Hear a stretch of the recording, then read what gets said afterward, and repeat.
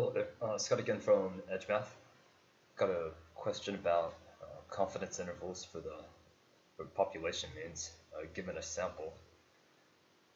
So we're given a random sample of heights of trees from a given type of tree, and they're measured in feet.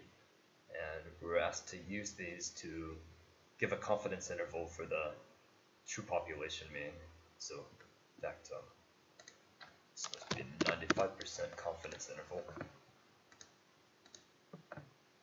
So we want to take these, and the first thing we need to do is we're estimating the mean, so we need to take the mean of those. We can find the mean of those using a calculator. And let's pop that in. We can use an online calculator, or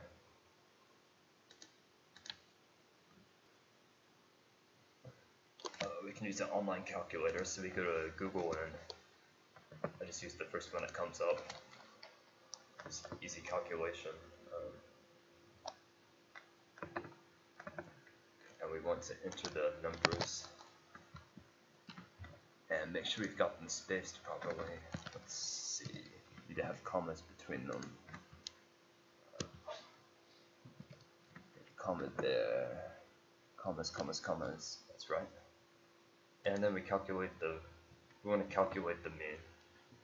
So we're getting the mean is 35.27273. Copy that and paste that in. And then the mean is that. And then we want the sample standard deviation. That's going to tell us how much that varies.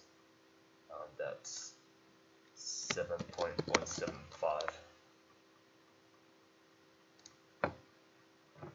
So we'll need a calculator to do this, unless you're asked to compute by hand, which is a little bit longer to do, but we can. And then, so we've got this estimate for, this is called a point estimate, so we're using this sample to estimate the overall mean. So it's about 35.273, but it has some error in it. And the error is going to be given by, so we've got a formula here. I'm going to take the z value for the 95% level of confidence. That's going to measure how accurate we want it. So larger z would be a larger interval, so less accurate, times the sample SD. Actually, I think they call that S in a lot of books. We've got this sample SD here over square root of n. And then we need z for the 95% confidence interval. So you can go to StatTrek normal calculator. You just Google StatTrek, StatTrek, and we're going to load that in the normal calculator. Just a second. Okay, we've got our normal calculator up. We need the z value for, let's see, this is a 95% confidence interval, so we're looking for the z value. We're going to have a 95% confidence, so that's 95%, and we're looking for the z value. So here's the mean, and then our z value. And so to do that, we need the probability less than z. That's going to include this confidence interval, but it's also going to include what's to the left.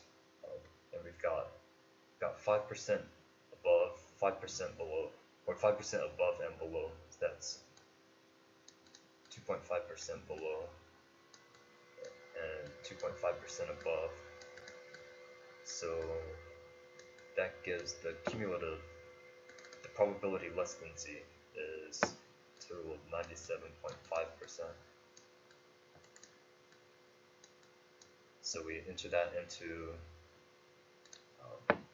the calculator, or if you're using a calculator, it's inverse normal or inv norm. That gives us z equals 1.96.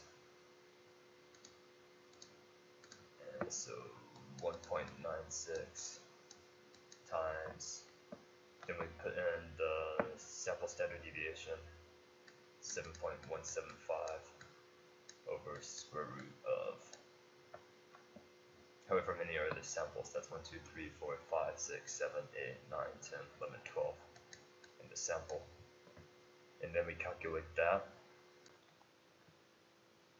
For the second part, I'm getting 4.05 for that, 4.06. So we're going to do 35.273 plus or minus 4.05. So we add that and subtract that, and that will give the two endpoints of the confidence interval.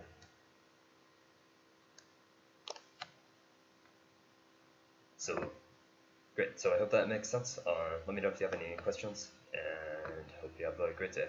Bye.